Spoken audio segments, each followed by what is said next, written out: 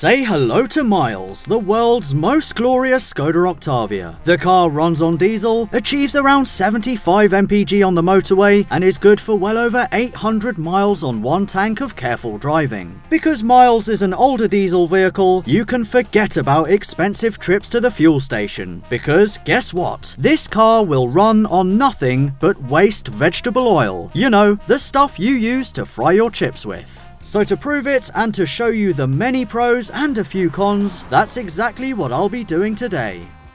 Right, now before we get started, a quick disclaimer. I haven't done this method of purifying used vegetable oil for around 15 years. I used to do it when I used to work at Domino's, when I used to get loads of oil from fish and chip shops. What I'm going to do is use one 100 litre vat. I've got three 20 litre containers full of used vegetable oil. You can see two from a fish and chip shop and one from a Chinese shop. So we're going to start off straining the crude stuff into this red bucket. Then we're going to strain it again properly, probably by doubling this up into here. And then you have to let it settle for about a week. It's effectively just curtain nettings, which I think will do the trick. It's also good for robbing banks, I reckon. Give me your money! Put that like so, just using a bungee rope here. Oh! Wow. It's going swimmingly. It has filtered out some crispy bits of deep fried chicken and all the rest of it. This was free from the Chinese shop, and for the fish and chip shop I paid £5 for 20 litres.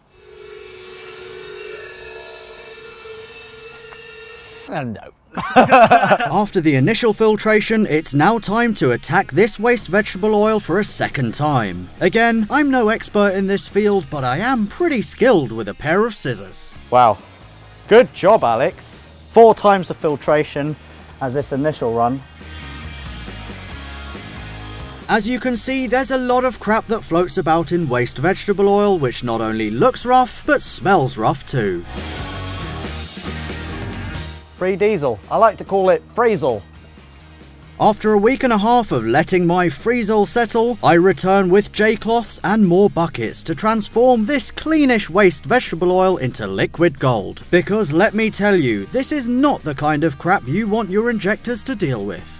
With around 12 litres of waste vegetable oil now clean, it's time to fill Miles up with this liquid gold. And because I want to do this right, that means completely draining all 50 litres of diesel that's currently in the tank. And how hard can that be?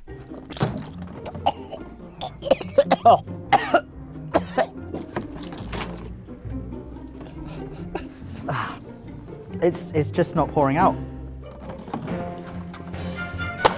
Your turn.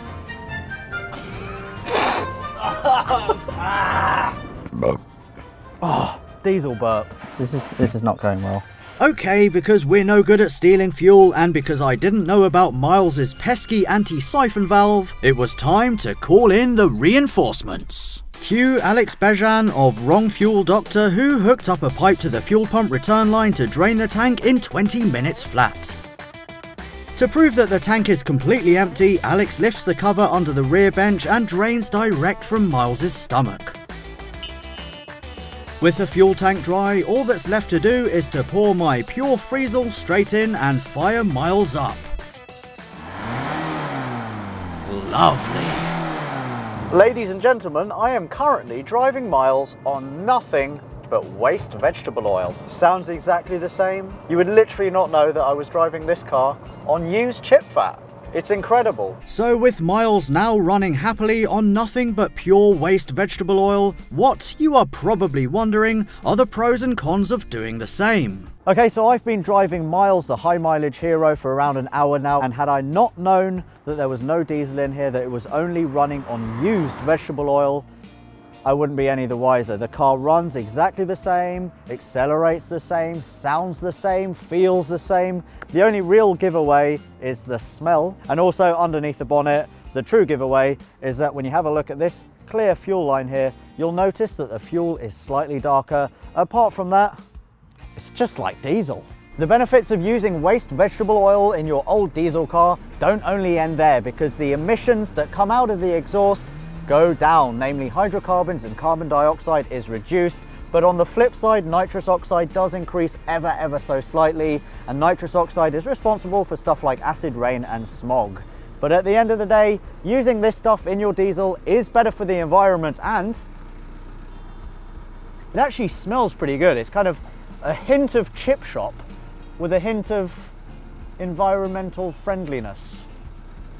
Now, there are some drawbacks with using waste vegetable oil in your diesel car, and the first thing you need to know about vegetable oil is that it is more viscous. That means it is thicker than diesel. A more thick fuel means that your fuel pump needs to work harder, which puts extra strain on it. Your injectors can also get clogged up a lot more quickly. Also, if you're trying to do cold starts on just vegetable oil, then your engine's going to have a bad time. Again, your fuel pump's going to suffer. And the final thing you need to know about vegetable oil is that it has a less calorific value, which means it effectively has less energy than diesel. And less energy means that you're going to get worse fuel consumption compared to diesel. Okay, so obviously the two biggest benefits of running your car on used vegetable oil are, one, that it is environmentally friendly because it is the ultimate form of recycling, and two, the cost, because you're going to save yourself a lot of money, which I want to talk about now. So let's do some quick maths and say that I drive 10,000 miles per year in a car that averages 40 mpg. Over 12 months of filling up with diesel at £1.31, my total fuel expenditure will be £1,488. Now say that you spend £5 per 20 litres of used vegetable oil exactly like I did. That works out at only 25p per litre, giving me a yearly fuel price of only £284, saving me a whopping £1,204. Which I could spend on modifying Miles. I could give him Stance, because Stance will make her dance.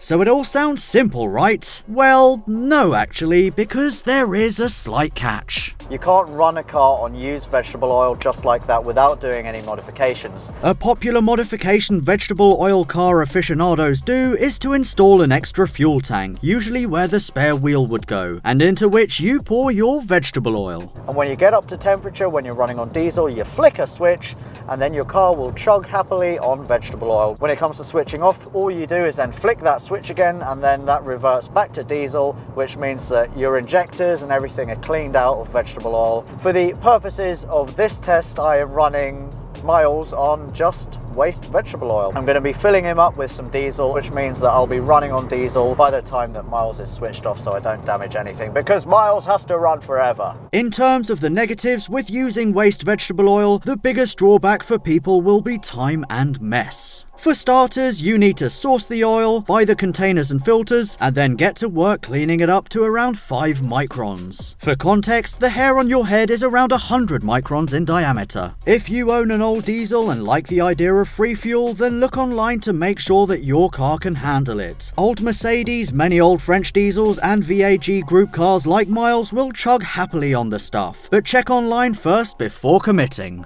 There is also a very useful book you can buy called From the Fryer to the Fuel Tank, which tells you everything about converting a car. It tells you everything about the chemistry of waste vegetable oil. Otherwise, if you check out a website called vegoilcar.co.uk, he's pretty much an expert, and in the UK at least, you can use up to 2,500 litres of the good stuff, of the liquid gold, without having to pay any tax. Just keep a record of how much you're using in case the cops do decide to ask questions, because if they're behind you, they're definitely going to smell it. But if you're within 2,500 litres of used vegetable oil, then you're saving a lot of money, you're legal, and you're also doing a lot of good for the environment. And it's just such a great feeling knowing that your diesel engine is running on something that was designed to be thrown away. And don't forget that Rudolf Diesel, the guy who invented the diesel engine, designed this car to run on vegetable oil. So we've come full circle. So to you, Mr. Diesel, I know you're dead now, thank you very much, because I am currently spending very little on fuel and reaping all of the rewards. So to answer the question, should you run your old diesel car on waste vegetable oil? The answer has got to be yes, right? I mean, it's good for the environment, more crops don't need to be produced to make this stuff. It is awesome for your wallet, and from my days driving a Peugeot 405 on waste vegetable oil, one thing that I will never forget is being tailgated. And when you're being tailgated when you drive on waste vegetable oil, all you need to do is drop it down a gear, floor it, and then admire the big black smoke of chip fat behind you. Haha, take that!